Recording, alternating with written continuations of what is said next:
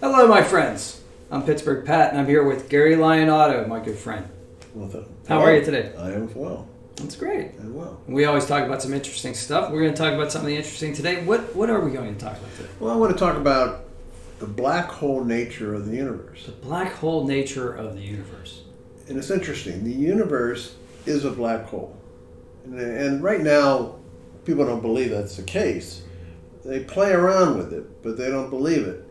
And the reason they don't believe it is the current paradigm for how black holes work doesn't really allow for it. But if you really take the same formulations and interpret them literally versus they say, well, they play around with it. They tinker with the explanation. But if you take the actual general relativity formulas, which we're not going to get into because a little bit beyond the level of this interview. But the thing is... it's in your books. Gary's written 2 books, by the way, which we'll link below, and you can buy off his website. Yeah, Black Holes, the New Paradigm is the one that really describes this. Mm-hmm. But if you actually look at it, we're a black hole. Now, the thing is, when you think about it, at the beginning of the universe, the Big Bang, it was a tiny, tiny universe. It was what they call Planck's radius, which is this phenomenally small area. The thing is, black holes are formed when mass gets to a critical density. When you get to that critical density, you curve space-time to the point where it actually makes a totally spherical curve. And when you hit that critical mass, it becomes a black hole. And we've accomplished this. They've accomplished this in stars. As a matter of fact, in the center of galaxies, you have these supermassive black holes. Yeah, I've read about that. So the traditional idea of a black hole is there's this gigantic star that has such great mass that collapses in on itself to a point where... presto, the light can no longer escape, and at the centerpiece... and what you have is curvature of space-time. So the gravity is so strong that it actually warps space-time. That's what you're saying. Exactly. Okay. Exactly. So you're saying that... Now, I'm talking about this on a stellar level, but you're talking about this on a universal level. On a universal level, because you think about it, they have finessed around the idea that the universe was incredibly dense at the Big Bang. Right. And it was contained in a very tiny area. So if you had all this energy and mass in a tiny area, the natural curvature, in other words, of that space-time has to be a black hole. They know that. They know that the formulas call for the universe to be a black hole. But they say it can't be because a black hole is supposed to be a death knell of mass. It's like a junk heap where everything enters into. Mm-hmm. But in a certain sense, they're right for a black hole within our universe. But I always assumed that it was a black hole because what makes it a universe? In other words, what makes all that goes on in the experiences that we have and every other matter and energy has in this universe, what makes it a universe? In other words, what makes it separate from the rest of infinity, the infinite everything? Well, the last time we talked, you said there were 2 things that make a universe, right? One is like the laws that govern that universe, basically, right? Like the... Well, I said basically the 2 things were you have to have existence. Right. And then you have to have observation of that existence. Okay. Now, the thing is, that existence is what makes it a universe. The thing is, we have... So if it's just a black hole just sitting there, there's no universe. Or there is, but it's a really tiny, dense universe. Exactly. Now, the event that causes the Big Bang has expanded to the point where 13.789 billion years later, this is what we've got. Right. That's what we have. Okay. But all of that mass, everything that we can observe, everything in and beyond that even, was in that point. Exactly. That Planck length. Everything, the initial seed for this universe was in this incredibly small. And they know, there's a reason they know that. And that was a black hole at the time. Well, why is it a black hole still? Well, I'm going to digress a little bit. I'm going to show you why they know what the Big Bang was. Okay. They know it because there's there's the two factors that I said to make it a universe. Number one is existence, and number two, the ability to observe that existence. Well, existence, what made it an existence was making it a contained entity. And to make it a contained entity was the curvature of space-time into a black hole at Planck's radius.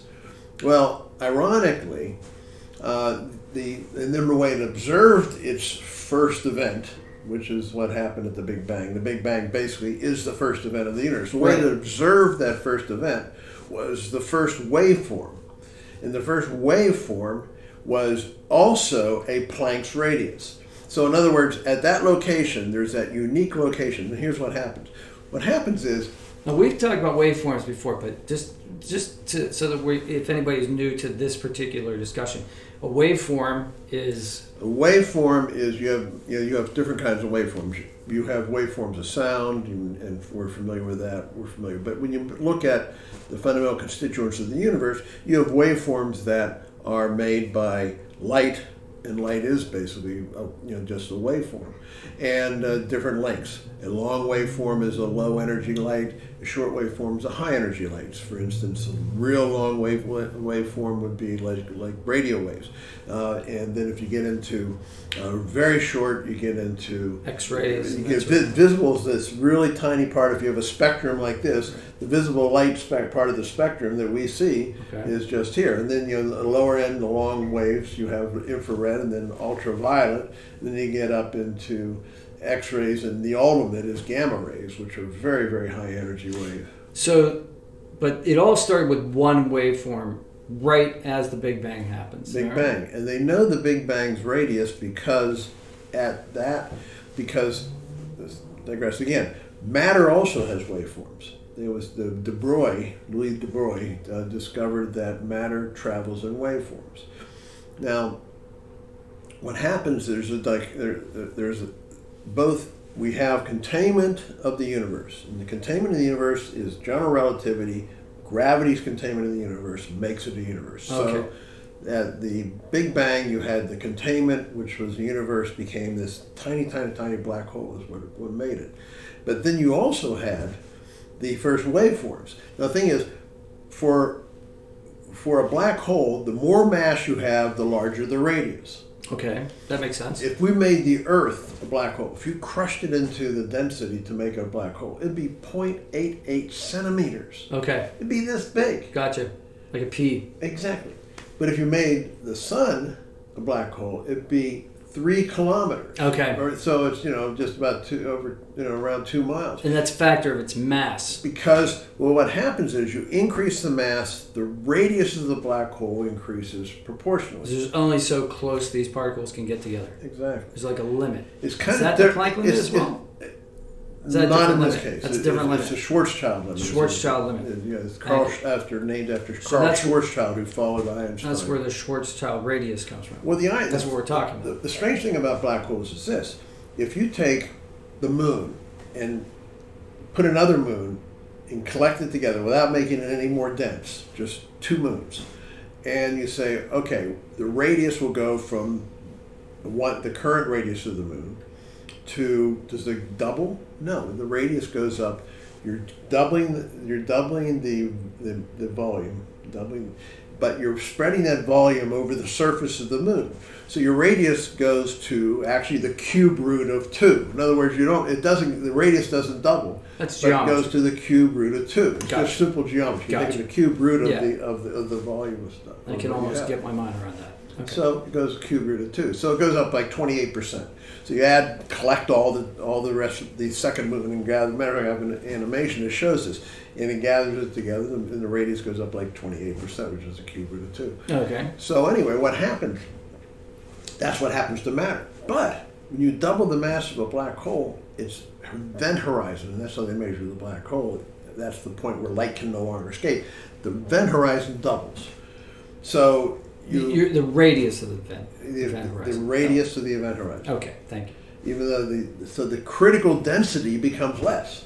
In other words, to make the Earth a black hole is 0.88 centimeters. You're taking this 10 to the 26 kilograms and crushing it into that site. Right. But in the sun's case, it doesn't take nearly that kind of density to create a black hole. Okay. So what happens is you get progressively less. Well, the Big Bang, you needed 10 to the 96 kilograms per cubic meter to get it to make it a black hole. So you're saying black holes are not uniformly dense? No, the critical density to make the black hole. There's a critical density to make a black hole, but some black holes are denser than others. Exactly, and that's one of the reasons why the Earth will never be a black hole. But really large stars can get to that critical density. Because there's just not enough mass to make a black hole. There's not enough mass to make a black hole. Or with the sun, right? I mean, theoretically, if something crushed it to that level, yeah. but there's no force that we know that can crush it to that but level. the sun's not large enough either, or it's massive not, it's enough. Not massive enough. It's a difference. And it's actually called a dwarf star, even though it's medium. It's considered like a medium size on the main sequence if you plot them out. But yeah, so it's these really big, massive stars that end up being black holes. Exactly. They collapse.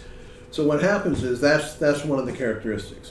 Now, so we come back to the Big Bang. You have two characteristics that make a universe. One is the existence, and existence it means that you're separating it from the infinite possibilities of everything. Gotcha. Of everything beyond anything we can even conceive of. So in some kind of theoretical existence, there are innumerable possibilities. But for whatever reason, one happens. And then that's when existence comes into being. So you must curve it into a space okay. that makes it a black hole. And so basically you create the unit one out of infinity. And what I mean by the unit one, the mathematics of one. Okay. The idea, by saying we have a universe, we have identified something separate from every other possibility. Okay. It's our universe, but it's a universe. But it becomes measurable at that point. It becomes it's measurable to itself. Right. And so the number one, that's existence. Existence is the containment of gravity through general relativity. Okay. Now, then the other aspect of existence is observation of that existence. Well, the observation of that existence comes from the first waveform. What happens is the Big Bang starts from this initial center point, and it goes out one Planck radius, and it looks back on what it just created.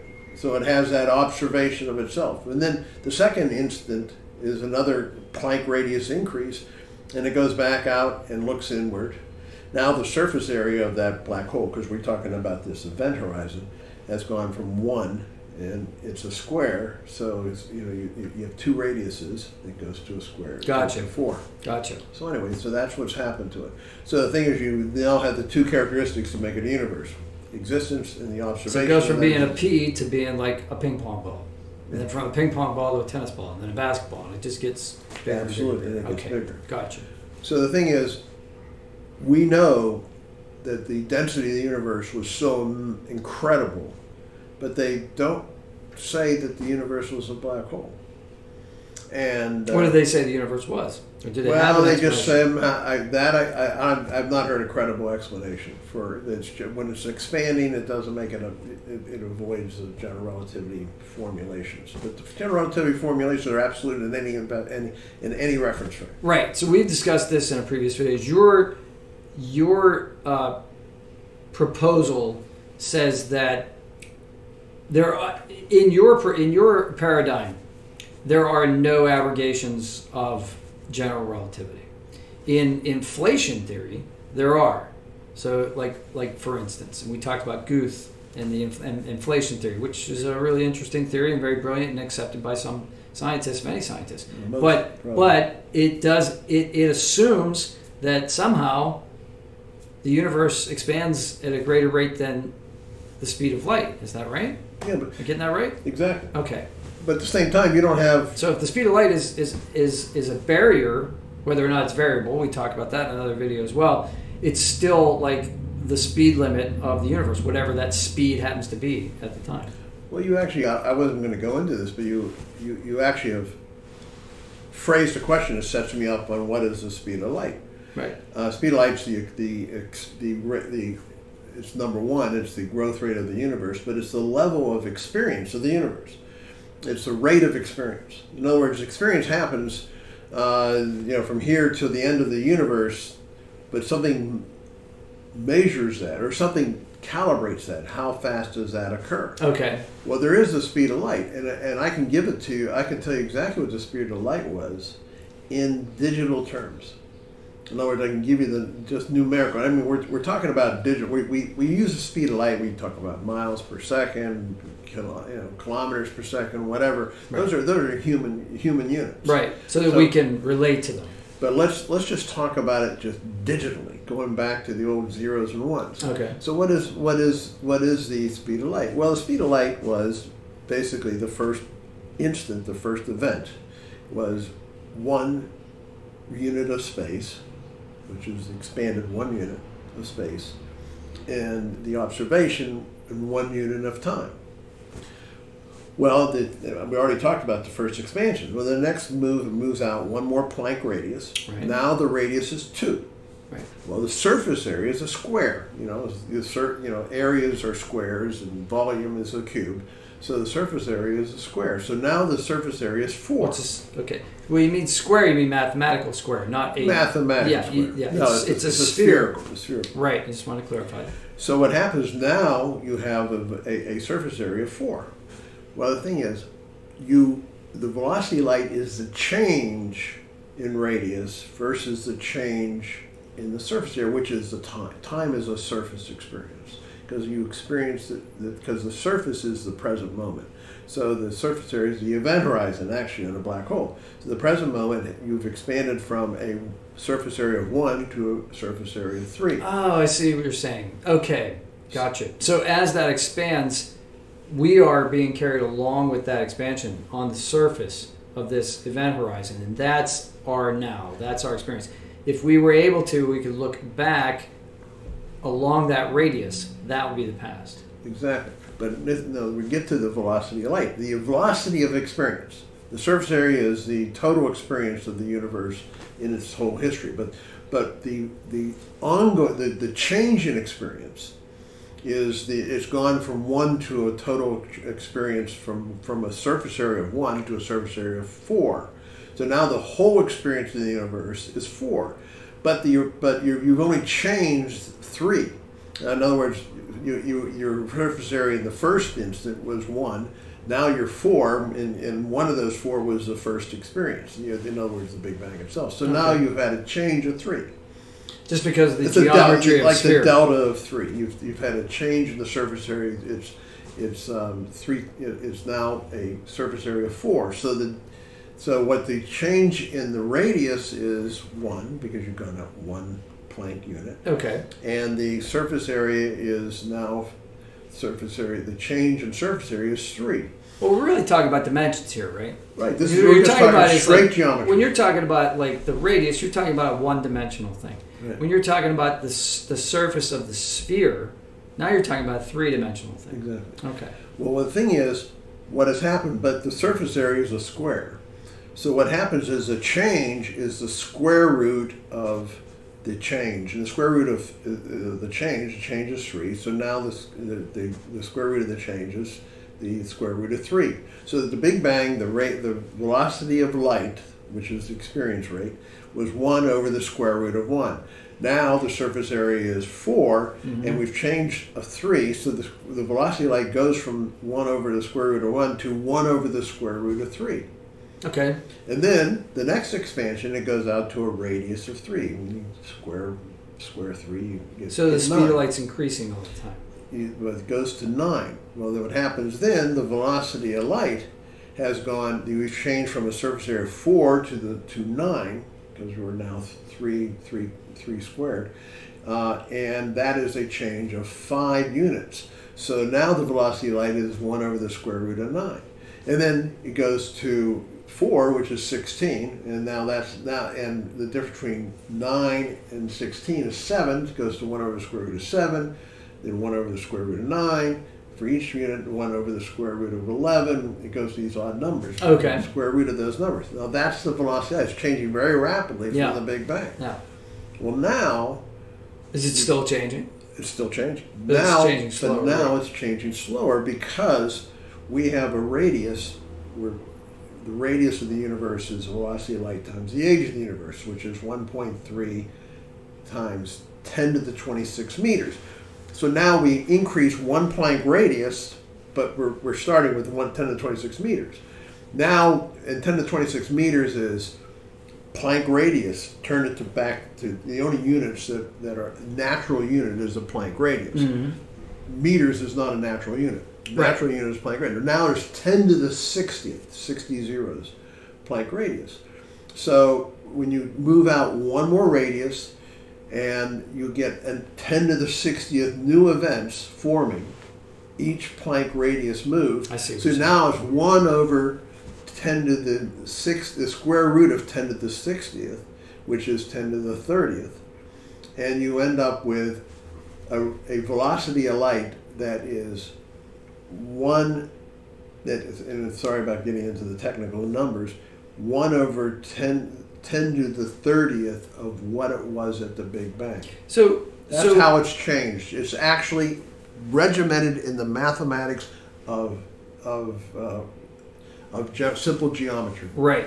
So basically, at the beginning of the universe, there are a limited number of possibilities. But as the universe expands, since that surface area becomes so large, and the numbers that you were using become so great, there are so many opportunities for things to happen on the surface that it's a de facto increase in complexity is what you're basically talking about, and possibilities. The universe increases these 1 10 to the 30th. It's an incremental 10 to the 30th. There's a reason for that. It's the harmonics of the surface area, the event horizon of the black hole. And that's the Planck length? It goes up 1 Planck length at a time. And that has to do with basically an analogy maybe to sound? Well, it's very similar because it's the harmonics of the surface area, the event horizon of the universe's black hole. Does this have anything to do with simple harmonics? It goes in intervals. Same thing with an atom. You have discrete energy levels for the electron's orbits around the atom. Right. Well, you basically have discrete energy levels, and they work in harmonics of Planck's length on the surface area of the universe's event horizon. Is this in any way? I'm just taking a stab here. Is this in any way related to like the wavelength that we detect the cosmic background radiation at, or is that completely different? Well, it's relevant that the wavelength increases, and that what the cosmic background radiation does is the wavelengths increased basically 1100-fold from that time. So yes, but in this case, we're kind of talking about wavelengths. Wavelengths are the key for communication of information in the universe. Okay, gotcha. And so it's whether it's the information, the surface area of the event horizon is the total information that's ever been generated by the universe, all experience, and I mean all experience in a quantum level. Right. And zeros and ones. Zeros and ones. Collapse or not collapse. But anyway, so we're really just trying to establish the universe as the black hole. Okay. And it's the black hole's absoluteness that makes the universe an absolute. It makes its existence absolute. It makes its end and its experience absolute in one sense, that it will happen and it's contained within the universe. Now, quantum mechanics determines what that experience is. Okay. Quantum mechanics says, well, we have so many events to create, but we can create them in all these different ways, because every Planck increase, we get 10 to the 60th events that get generated. Right. The question is where those events get generated and how they get generated are all part of the probabilistic nature of the universe. Gotcha. And that's what makes experience unique in all circumstances. Because it's not absolute. That's probability. And it takes us, but this model takes us away from some of the spurious theories that say you don't have the same problems. Every event creates a new universe. Yeah, you don't have any of those problems because the new universe needs that containment. Right. So anyway, the universe is contained. So we'll leave that go for now. Now the question is, what makes our experience in this universe what it is? And this is really, really interesting. When I first started looking at general relativity and how it works, we realized that gravity is so incredibly strong near a black hole that it curves light. and they proved it that was how they actually approved it. Was it Eddington, I think, who did his experiments? Sir Arthur Eddington. Sir Arthur Eddington back in 1919, I think it was. But there was an eclipse there determined the light curved around the sun. Mm-hmm. Well, what happens is the curvature becomes extreme. Light curves around the Earth to a tiny, tiny degree. Good lights, but the light's very little affected by the gravity of the Earth. But right. if you get the gravitational density sufficient, the light will curve. And what's cool is light will orbit a black hole. Now it's a very tenuous orbit. It's very unstable. So usually it happens. Periodic. It happens, but it immediately dissolves afterwards. Is that because the inflow of matter into the black hole, and black hole's accreting and it has more mass, and therefore it pulls in? That's it. No, well, the tenuous orbit. Let's say there's no accretion of matter, but the tenuous orbits can go either way. I mean, it's just like it's like pushing a pencil that's very tenuous. You don't know if it's going to go one way or the other. Okay. If you're trying to balance a pencil, but it's like that. So, but anyway, some light will orbit a black hole. Gotcha. But where does it orbit? It orbits at 1.5 times the event horizon. It doesn't orbit at the event horizon. Not the event horizon. 1.5 times. Because the event horizon is where light cannot escape. Okay. Because the gravity is so massive that what it does is it stretches light's wavelength to an infinite length. Okay. So it's in effect it's black. That's why they call it black. But light will orbit a black hole 1.5 times the event horizon. See, that's interesting because I always thought that the black hole was black because that's where the surface of the black hole was, but it's not. It's where the light disappears, and the actual surface is below that area. You could be below that 1.5 margin and shine a light, and you can see the light. Right. Now it's going to be redder than it was when it left the light. Yeah. But you would be able to see the light. But light orbits. Now let's say you're at that 1.5 margin. Okay. Now, let's say you were able to stand, which you can't because the pressures and the gravity is so massive. But let's say you were able to stand there with a spacesuit, and you have a red light on your back, and if the black hole is small enough, you could look straight ahead and see the red light on your back. Right. And so that means light's gone from your back, orbited around, and gone to your eye. Sure. So what happens is, I thought about this, and this is my thought experiment. I said, well, what happens, what do you see when you're at that level? When you're at that 1.5 margin? Well, you'll see your starscape up above you, which will be half your field of view, because anything below that straight orbit to you is coming from below that orbit, which means it's coming from the black hole, and they're coming from the direction of the black hole. So right. When you're at that 1.5 margin, the black hole looks completely flat. You don't see the curvature of the black hole from that vantage point. Black hole looks completely flat because you'll see. So your field of view will have black hole on the, below here and starscape above here. Now, if you come down below that, it's like being at Kansas at night. See, light orbits here, but below that, light starts to, in the black holes here, light starts to curve inward. Right. So at that point, light's curving inward, and what does that mean for what's your field of view? What happens below that? What happens is the starscape starts to close up. Right. And so what I've heard this. What replaces that? Well, the black hole starts to roll up around you. It's really, really... Like the black hole physically rolls around you? That doesn't make any sense. Well, visually.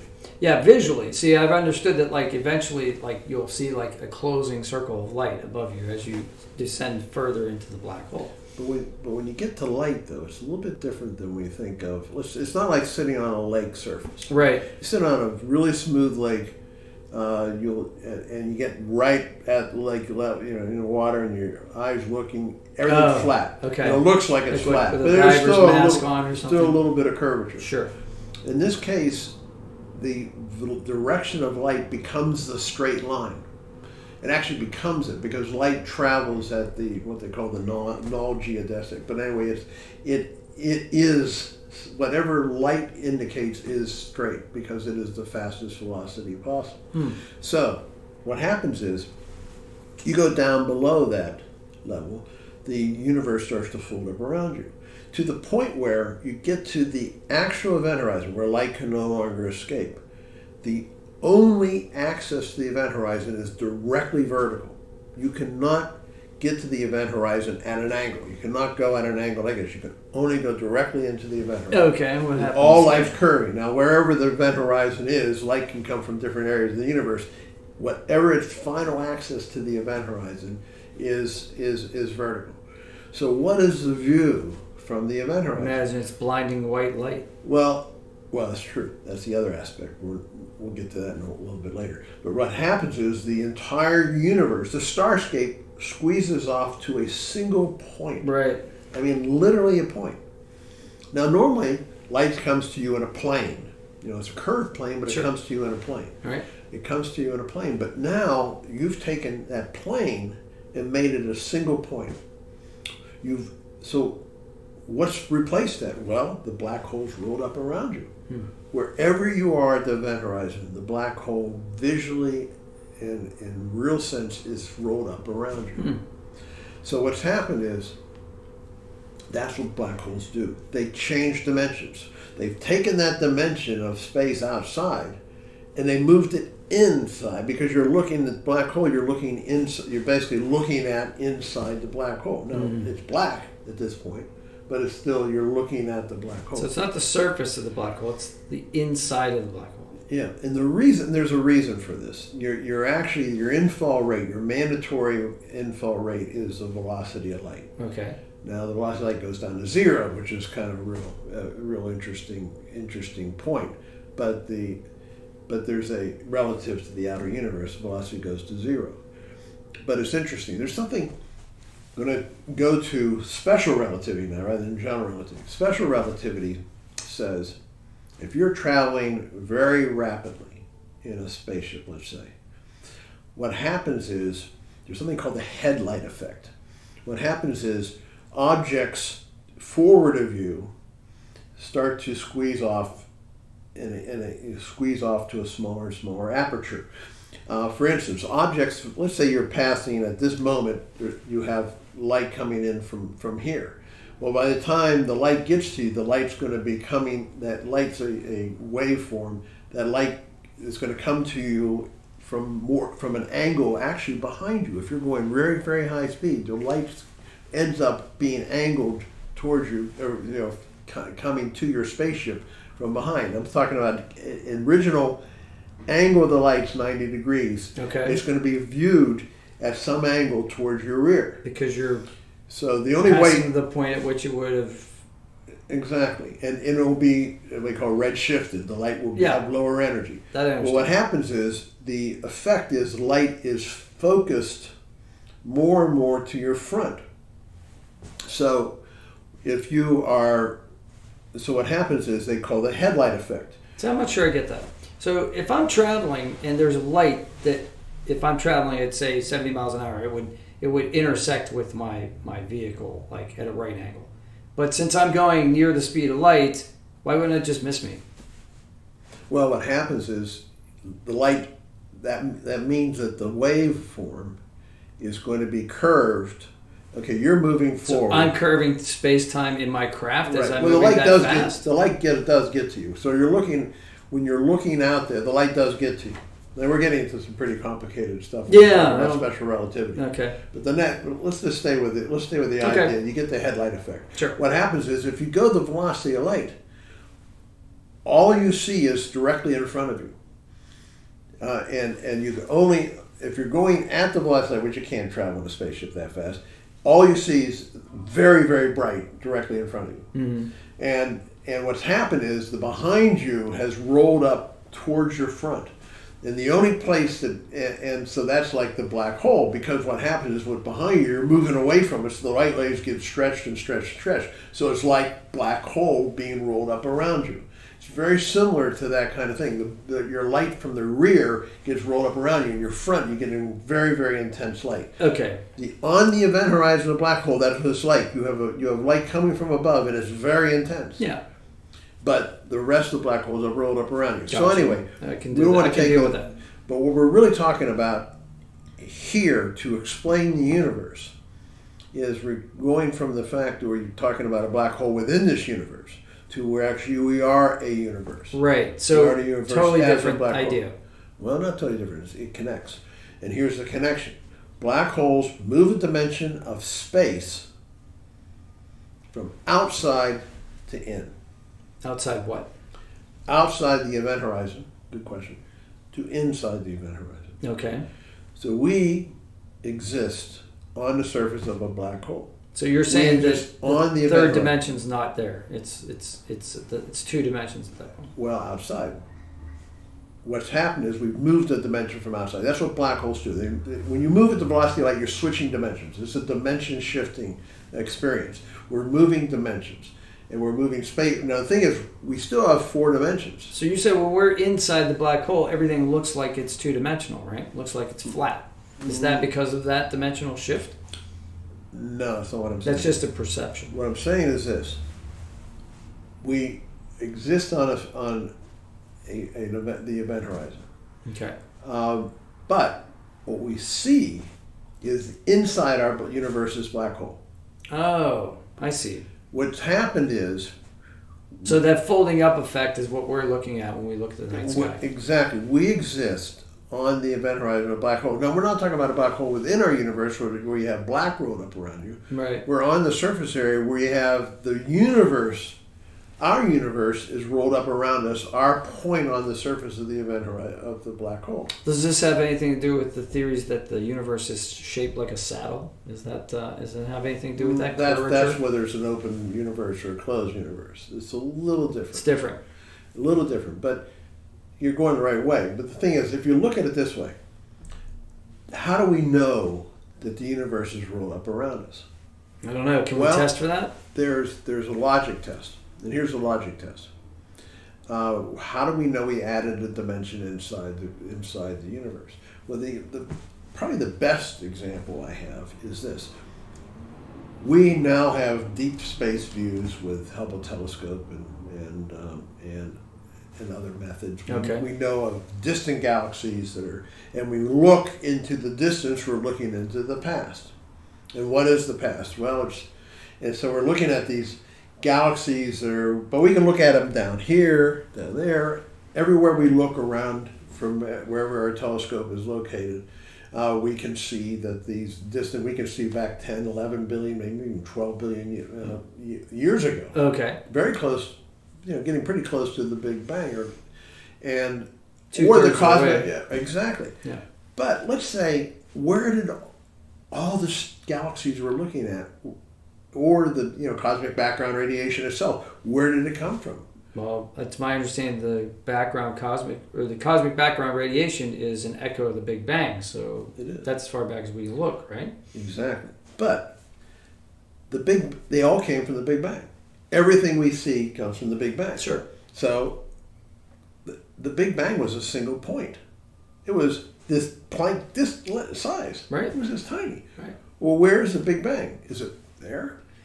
Because that galaxy came from the Big Bang. Yeah, I've always wondered. That galaxy over there came from the Big Bang. Sure. That galaxy over there, the one over there came from the Big Bang. Right. They all came from the Big Bang. So where's the Big Bang? Right. It's there. So the Big Bang is this ethereal shell that's moving away from us at the velocity of light.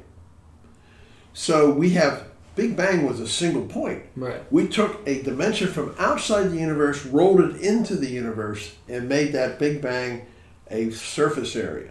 It's a surface area. We've added a dimension to the surface area. I'm not following. So yeah. Okay, now the Big Bang is a point. Start off the point. Okay, so that's one But we dimension. see it, if we can see it, we know its existence is a plane. It's a curved plane moving away from us. Curved plane. Curved plane. So two dimensions. Plane sounds like it's 2 dimensions. Okay.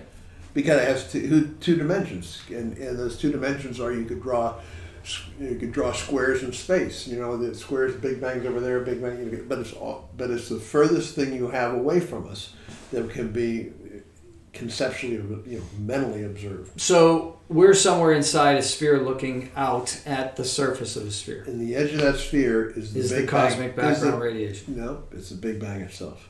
But we can only see as far back. We can only see as we far. only detect radiation as far back as exactly. that. But beyond that, you're saying is the Big Bang. Is the Big Bang. But there's no way for us to test for that. The Big Bang, no, you can probably get earlier. Neutrinos probably originated before the cosmic. Probably came from some of the earlier experiences. Probably penetrated. So if we got really good at detecting neutrinos, maybe someday possibly. But you won't know the source. I don't think we'll ever be able to fine tune that. But anyway, gotcha. We know that conceptually, everything was created by the Big Bang. Right. And where's the Big Bang? It's all the way around. So we've added a dimension to that surface area that's moving away from us. That makes sense. All right, now, so what are we looking at when we look at those galaxies? Well, we're looking at objects that are moving away from us or whatever, or they could be stable, like looking across this room. Yeah. But everything you see is the past. Yeah. So what we're observing is the past. We're not observing the future. We're not observing the present. We're observing the past. As I said, one of the characteristics of it makes it a universe is to be able to observe yourself. Well, this is how the universe observes itself. It observes through light and any energy communication. I see. It observes itself. So the pattern of that galaxy, which existed 10 billion years ago, that Hubble is picking up, is preserved in the light that has been emanated from that galaxy. Even though that galaxy, in real time, in our present time, doesn't exist anymore. The second characteristic that makes it a universe is observation of itself. And, so and it observes on the current event horizon. Yeah. It observes events of the past. So what do we know the past. We know it's XYZ axis of Euclidean geometry. Right. And then it's also and then time. It's time because we're observing things in the past. It's how much time it took the light to get to us. Right.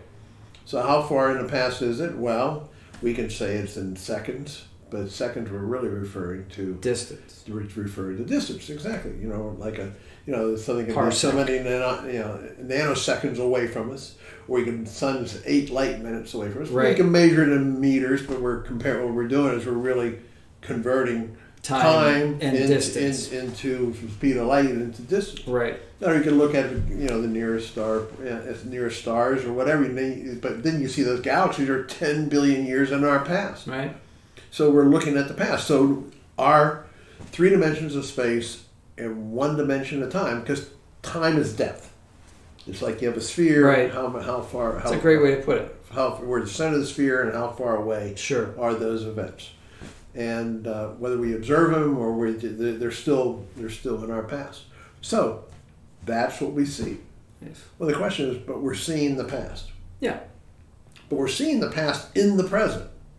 In our present, not its present. Because where we are is we're in our present. Right.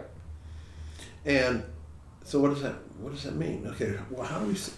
What is the present? Well, there's a universal present in the universe.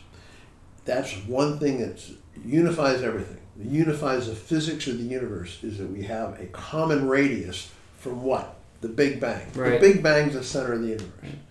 Big Bang is that point. Now I say it's a spherical around us, but in reality, we've taken the dimension that was the center of the universe because everything's radiated from around the Big Bang. But wherever you are in the event horizon, because of that switch of dimensions, that whole universe, even though it's a center point and we're on the surface of a real sphere, right? We've actually taken that universe and rolled it up around us. Right. It's in the way it is, but it's more than just conceptually and visually. It's actual reality. Our reality is we are in the center of our universe. So our present... It's ironic. The real center of the universe is the Big Bang. Yeah. But ironically, we're the center of our universe. Wherever we are, we're the center of that universe. But that universe is, that our present is locked in time by the relative positions of everything else around us. It's the expansion. So any particular moment is a factor of where and how far the universe has expanded at any given moment. Exactly. Right? You can measure it in radius. You can talk about it in terms of time, but it's basically the same thing. It's the same thing, and because it's the nature of black holes, where you measure a black hole, the way they currently look at it, and I've adjusted this, if you fell into a black hole, theoretically you go to crush to a singularity in the center, and it takes so long to get there. So you have a black hole that's from outside is 30 light years across, or radius. Yeah. It takes 20 years to go from a 30-year. It takes 2/3 the time of what we would measure from outside to actually get into the central singularity. But right, and that's not the same singularity as the electronic singularity. I say that it's not the singularity. That's really a structure of a black hole. That's the center of the black hole. The center of the black hole really is the Big Bang. But the point is, my whole point is, the real way black holes work is you don't get through the event horizon. Right. That's the point of action. That's where you stop. But we're gonna stay away from that for the moment. We're trying to talk about this change of dimensions. Right. Okay. What happens is you observe everything around us, because I said the key is the universe has to be able to observe itself. So how do you observe it? You observe it in the present.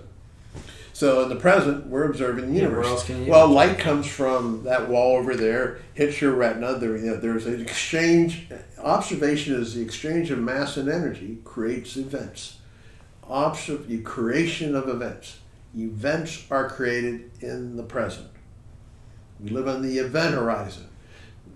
We look at a black hole, it's where we can no longer observe events. It's called the event horizon. When we are the black hole, the event horizon is where all events are created. So that's literally the meaning of event horizon, is that you can't see over the horizon, so you cannot see any more events beyond it. That's where you can't see them. But in reality, it's the perfect word for what we live on. Yeah. We live where events are created. Right. And we live in the present. And that's the present. And we observe events of the past. They meet the retina, and you have a cascade of events. So if you look down the singularity, is that the past or the future? The singularity for our universe is the Big Bang. So if I look up from the event horizon and I see that closing pattern of stars, that's the past. It's the past. If I look down into the singularity, that's the future? You're looking down in the future. No, the singularity is everywhere. Ah. Remember, the singularity is around. The singularity is the black stuff around the star field. Because that's the interior of the black hole.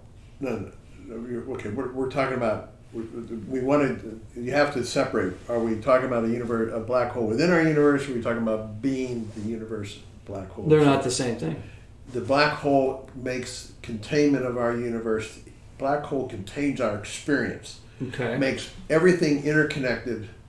The universal law. Second law of thermodynamics. Everything's interconnected in this our experience, which is our universe, which is our universal black hole. Okay, so now we're talking about our universal black hole. Originally we're talking about how black holes switch dimensions and how they do it, and we can do that by observing a black hole within our universe. Now we're talking about how being a black hole universe, what that switching of dimensions means. What that switching of dimensions means is this. You're observing objects. In observe objects, light goes to you, hits your retina. Retina has a electrochemical reaction. It exchanges mass and energy. Right. Then that gets sent by a continual cascade of change of mass and energy. Then it goes to the brain and finds the pattern that recognizes what that object is. Okay. And then you mentally have to respond to it. It's a cascade of tons of events just on any light hitting your retina. Right. Those are events, but those events are created as an exchange of mass and energy. Now, how is mass and energy exchanged? From the ultimate formula of all time. E equals MC squared. They're squared. interchangeable, right? They're changed through E equals MC squared. Right. So, what is C squared? It's the velocity squared, right? Yeah. It's velocity of light squared, but so is your unique velocity. So it's the velocity of light squared. Well, what is velocity of light? Well, it's distance over time. If you square it, it's distance over time times distance over time. So you have 2 dimensions of distance, 2 dimensions of time. So what is 2 dimensions of space? Distance would be space, and 2 dimensions of time. So what is the present? It's 2 dimensions of space and 2 dimensions of time. And where's the third dimension? Well, it's still 4 dimensions. What? It's 4 dimensions, right? No. 2 of space, yeah, and 2 of time. 2 of time. 2 of time. What do you mean 2 of time? How do you have 2 dimensions of time? C squared. I don't understand. Well, I know we're not there yet. You will understand. We're observing. Oh, they understand. We're observing the past. Okay. In the present. That's 2 times. Past observed in the present. I see. That's 2 times. So you're saying, yeah, but that's just like semantics, right? No. Yeah. I mean, I'm looking at starlight, but the starlight has reached me. So that's in my present. It's in my present relativistic frame. That's right. So you're combining the 2. You're combining the past and the present. But it's just the present. You're observing the past and the present. I'm observing a reflection of the past, but the light is here now, so it's in my present. It's not semantics because it's the exchange of mass. The present, what is the present? The present is the generation of events. Yeah. Events are generated. In the present. Are generated with C squared. Okay. And that's 2 dimensions of space and 2 dimensions of time. Remember, you're observing the past. When we think that what we live in is what we see and what we observe. Yeah, the eternal now. Yeah, well, we're observing in the eternal now. But right. The actual present is the creation of events. Now, so that's 2 dimension space. Right, stay with me on this. I'm trying. 2 dimension space and 2 dimension time. Okay. Now, well, what is the future? I'm going to carry this one more step. We took a dimension from outside the universe and put it in. The future is future radius of the black hole. We're expanding what out. We're expanding into? We're expanding what we're expanding into. Or what we're going to be when it expands that far. That's the future. That's right. So you can't see the future because it hasn't happened yet. The future is 1 dimension of space and 3 dimensions of time. The future exists now in our 1 dimension of space. What is the future? Well, you exist wherever you are on our surface of this universal black hole, wherever matter is, it ages. Future comes to you. You don't have to move to it. It comes. You can move, but it comes to you. The future comes to you. But the future is 1 dimension of space, because wherever you are, you age. And 3 dimensions of time. And we're not talking about semantics. We're talking about formulas and everything else relates to it. The future is 3 dimensions of time. What do you mean 3 dimensions of time? Yeah, I have no concept of how that. How does it even make sense? How does it even make sense? I don't even know what that means. What is a time dimension? That's what you really come down to. Yeah. So we still have 4 dimensions. There are only 4 dimensions, and it's just exchange.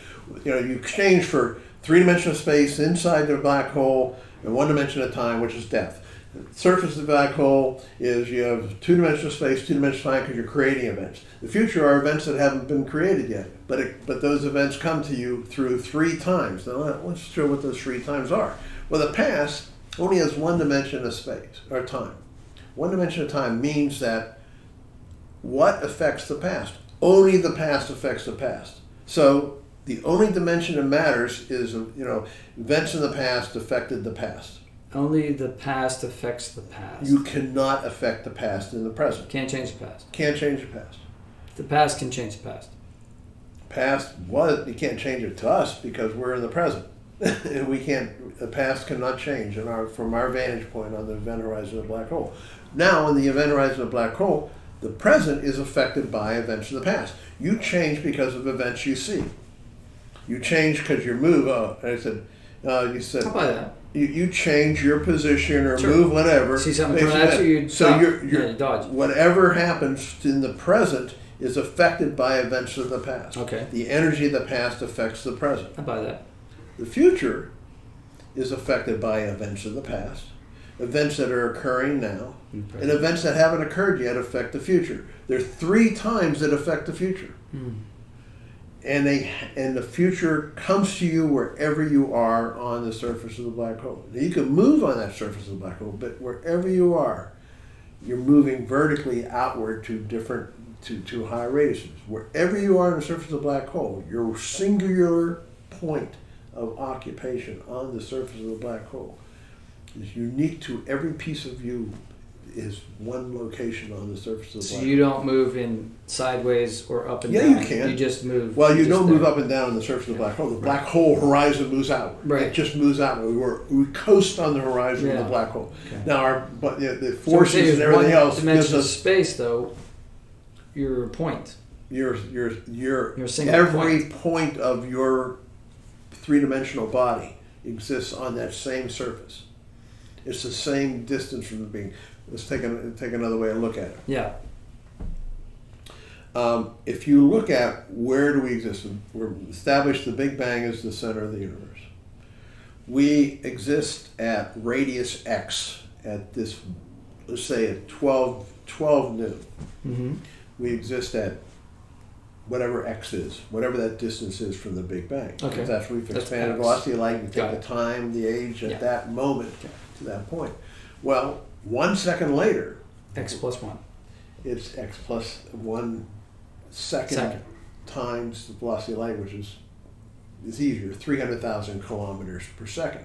So we're 300,000 kilometers distant from that point that we were before. Okay, I'll buy that. So that event is in the past by 300,000 kilometers away. Okay. Now, we don't see that. Right. We don't see it's 300,000 kilometers. But it is. It's like this. You're traveling down the road in a car, and you're going, let's say, 60 miles an hour, which is 88 feet per second. And you're sitting there, and you have, Tara sitting next to you in the car, and you throw her a map. And it takes a half second to get from there to there. Well, the car's traveled 44 feet, but to you, it's just gone this little distance. So the thing is, though, let's say the roadway is the time that's gone by since, where real space has expanded during that period of time. In this case, you've gone 44 feet. So in reality, the map went way out here in this little curve to get to Tara, who's sitting next to you. But to you, it's just here to here. We coast on the event horizon of the black hole. We're coasting, and you don't. If you had no vibration, no windows, and anything else, you wouldn't. It would just be this distance. The fact that the car is moving means nothing. Right. And that's where we are. We can't feel the expansion of the universe. Yeah, it's a relative position. Because our mass coasts with the momentum of the expansion. Right. So the thing is, you don't see that, you don't feel that. Right. So that's what's happening. That's what's happening in our experience. So we coast with the horizon. So we're always on the event horizon. It's mandatory. There's no option. So we're always, because that's where all matter exists. Mm-hmm. So the thing is, now what is the nature of that? So the past you're looking at that wall or whatever. That's in the past. Based on where we really exist now, it's 300,000 kilometers away, or more than that. How many seconds, or whatever fraction of a second it took to get here. Okay. That has moved into the past. Well, we keep moving outward, just like the roadway moves behind the car and moves away from you. Okay. So what we live 3 dimensions or 4 dimensions total. They just shift. And black holes shift them from outside to inside the black hole. Outside is the future, because the black hole is expanding. Inside is the past, where we're moving away from it. And the present is where we are always, because we're coasting with the mass of the universe. So the thing is, let's take a look at what that means. We can observe, we have 1 dimension of space in the past. And we can say, let's just talk about an experience. Let's say you had to get up for an appointment Sure. a week ago. Sure. And so I had the appointment, was 9 o'clock on, let's say, last Thursday, and I had to get up. So I had, at that time, I had a plan. I had to set the alarm the night before, so I had to go back further in the past. Or you can go back and forth mentally. No, we're not talking about actually physically going there, because you exist in the present. But mentally, you can say you can go in the distant past or move forward from the past. Yeah, I have a memory.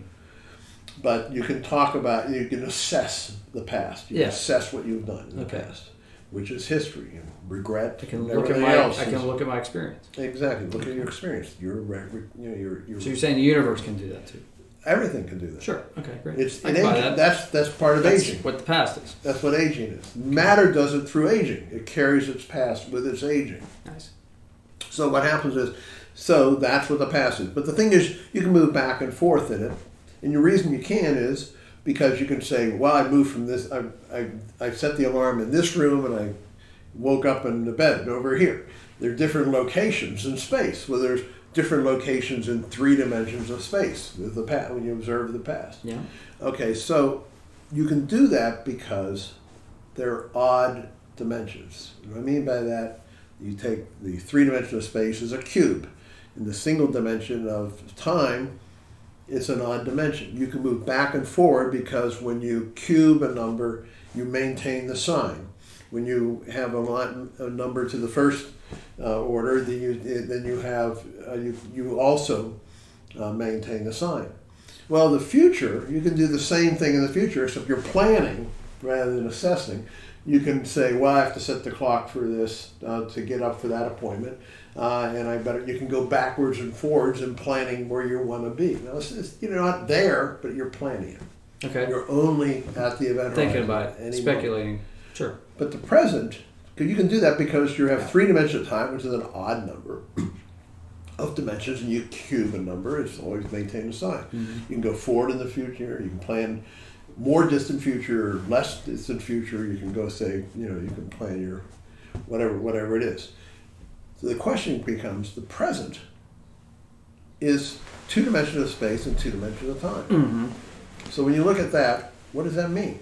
Well, 2 dimensions of anything, you square time, you get a positive number. You square a -2, you get a positive. 2 negatives make a positive. You make a positive. You square the space, you get a positive. Yeah. Square the time, you get a positive. The present can only move forward because it's a square of space and time. So it only can move forward. So you're talking about the arrow of time. You're talking about time arrow can of only time move is forward. established by that. And that's because of pluses and minuses. Exactly. Time can only move forward. So that's a mathematical thing. It is. The thing is, nothing can occur in this universe, including the planning and assessing and everything else we talked about, if it was not allowed for by the mathematics and the structure of and the physics of the universe. Gotcha. Even our imaginings have to be allowed for. Makes sense. Sure. By actually the physics of the universe. Yeah. We think that it's outside of the physics. It's not. Everything we come I'm sure up it's with, explained by every physics. rationale, every reasoning, every dream, everything we have is a product of the physics. It was allowable by the physics of the universe. Otherwise, it couldn't occur. Right. That makes sense. And including all the esoteric stuff that we talk about. Sure. So the present is okay. You can watch.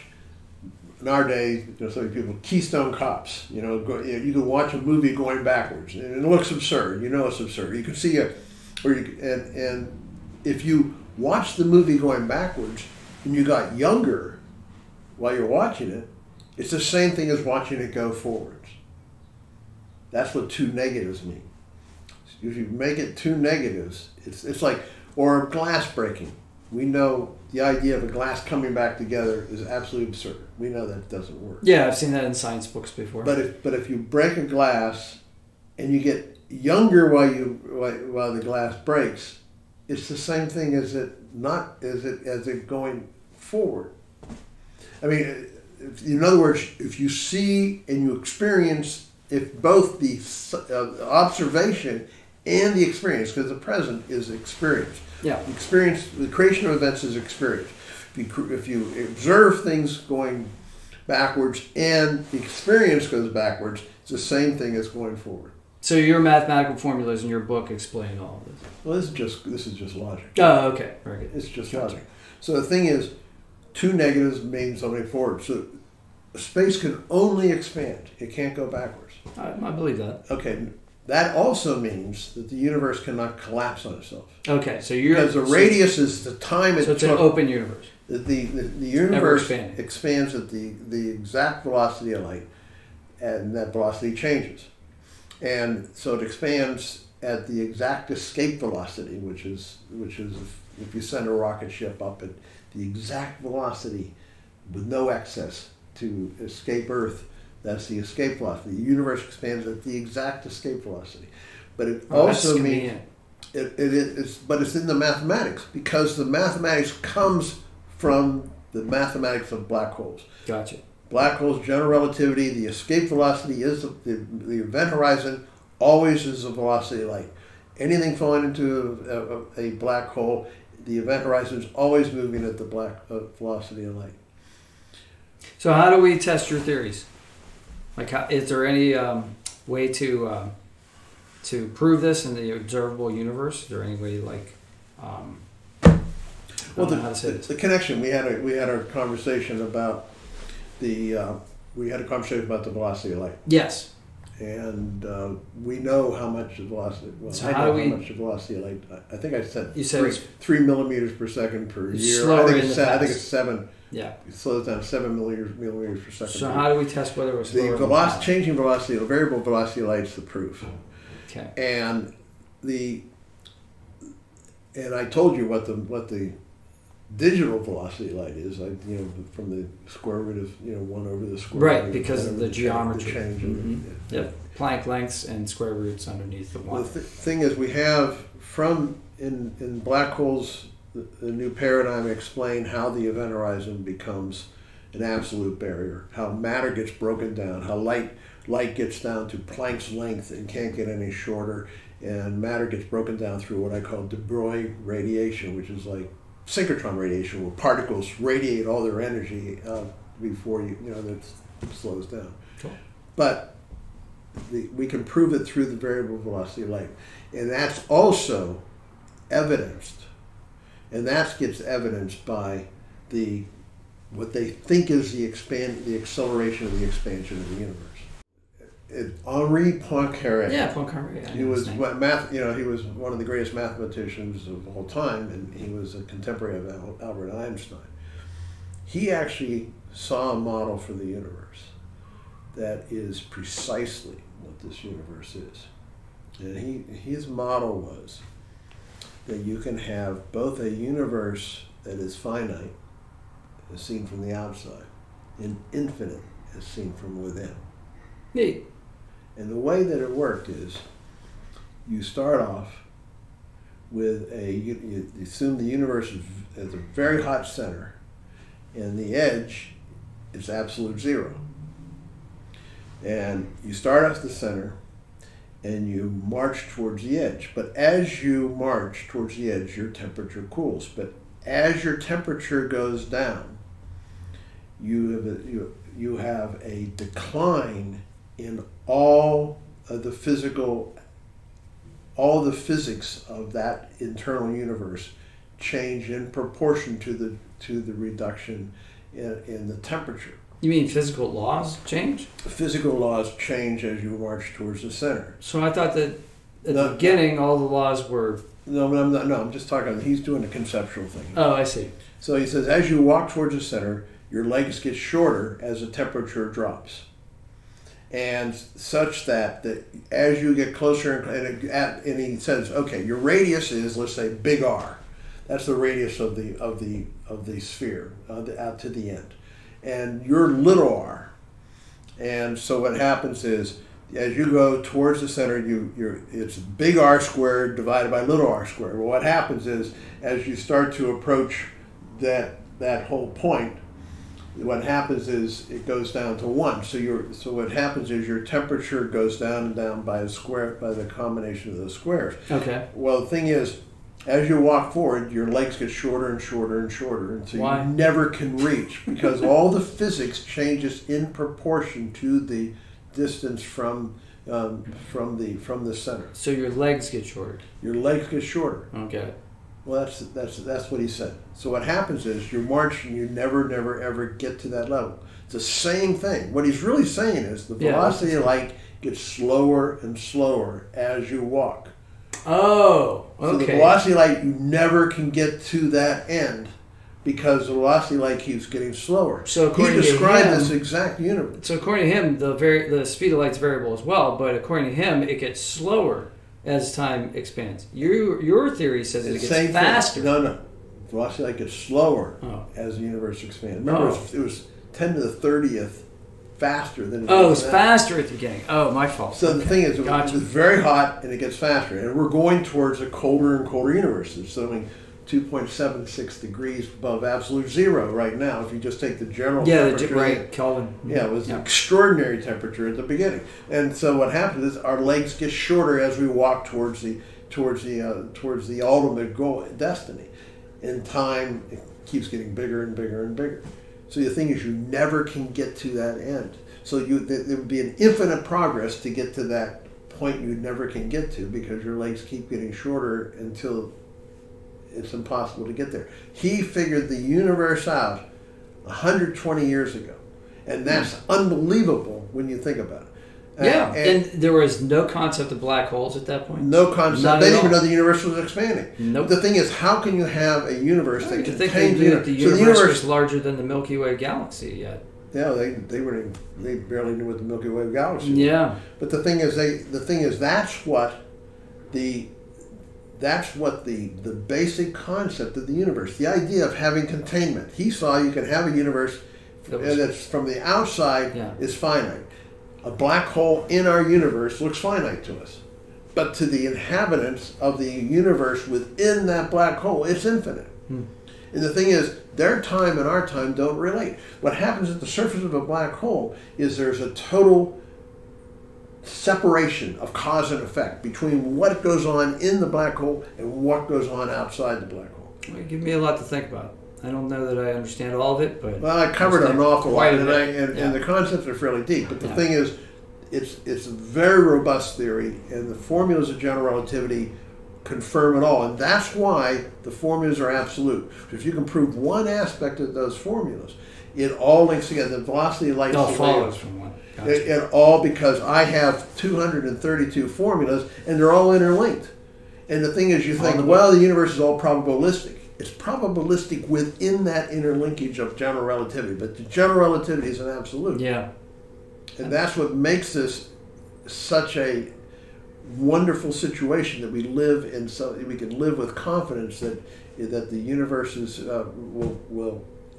will develop as it should, because in the end it has a beginning, it has an end, and it has in between experience. Excellent. Thank you. Yeah, thank you. Like I said, this is a lot to think about. I think I got about 70% of it, and I think I'll have to watch this video again. And if you need to watch the video again, that's great too. It'll be here on YouTube. And I covered a lot. Yeah. And the thing is, it's hard to get one aspect of it without doing it. But right. I know it's all interlinked. I know you have a lot of things, and we're going to do more conversations like this so that we can illustrate more points, and they all interlink. So far we've got the variable speed of light, and today we talked about time. So the nature of information is something we can look into too. Maybe that'll be our next video. Tune in then. Thank you very much, guys. Great to have you.